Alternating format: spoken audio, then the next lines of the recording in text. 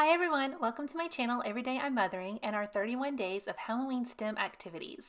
Today we are making lava lamps. To do this you will need vegetable oil, some Alka-Seltzer, and you don't need that many, just a couple of the tablets, some food dye, and you'll want darker colors. The purple worked really well for us, but the green we had a hard time seeing.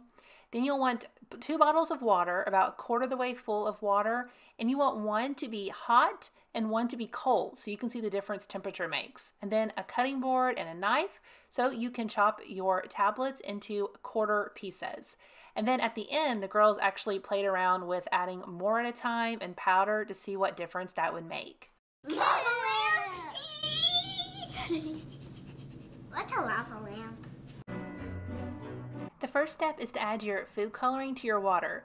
Do not forget this step and add oil first. We did that initially and had to dump it out and start over. So make sure you add your water to your oil.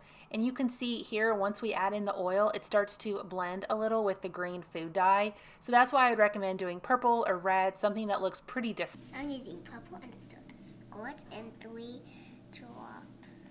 1, 2, 3.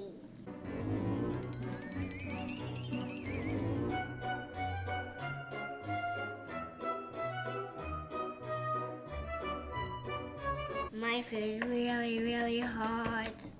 Mine feels really cold.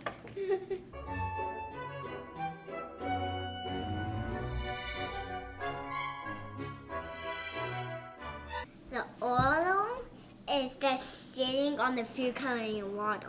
Because water is denser, so the oil just sits on it. On those bubbles on purple and pinkish.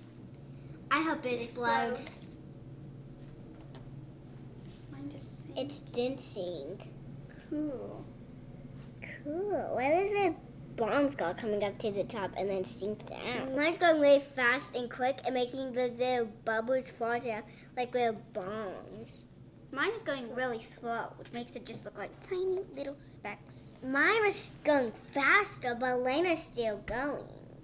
Mine is still going, but Adeline stopped. 1, 2, 3.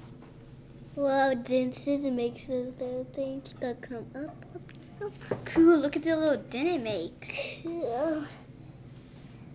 Evil, since yours goes up big bubbles, that's why there's so many big bubbles.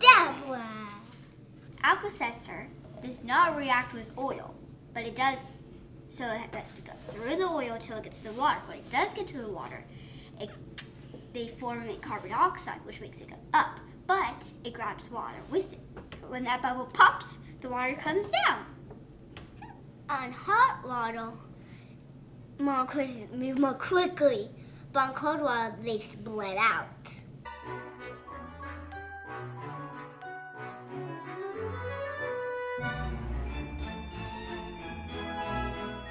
Then they wanted to see what effect adding different pieces would have. So here, instead of adding a quarter, they added a half and then eventually a whole to see how much faster the reaction would be or how much larger.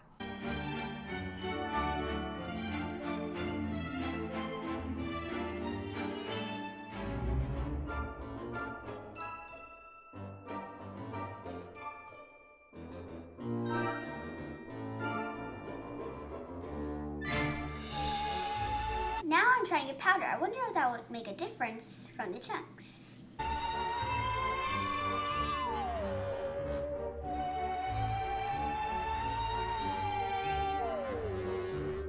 It took longer for it to get to the bottom, but eventually it did.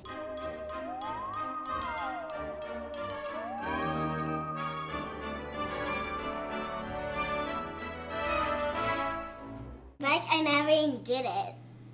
The girls really enjoyed this activity, and I like that they were able to make some hypotheses and change the experiment and see what other variables would affect it.